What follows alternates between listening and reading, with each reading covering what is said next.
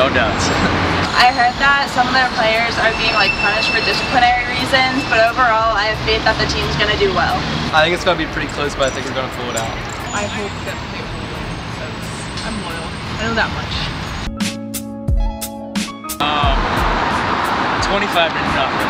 You know, obviously we're going to blow them out, right? I honestly have no clue on that one. I think we'll win. We always play up against better teams. 32-25. 21-0.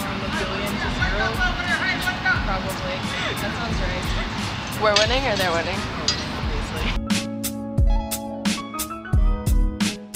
With the game, I think Penn State's going to be pretty unstoppable on offense. They're going to beat us pretty handily. I'm predicting they're going to win 42-20. Right now the line is around 21 points, so I think the line is pretty accurate, so I don't think it's going to be very close. For the Panthers, it's our running attack. First half last week, we had over 150 yards rushing. We still have a strong returning offensive line, and we have Darren Hall and Quadri Olson at running back, two solid veterans that can really have their way with Penn State if they have a nice game. And then on the outside, we have some skill position players too that are young and up and coming.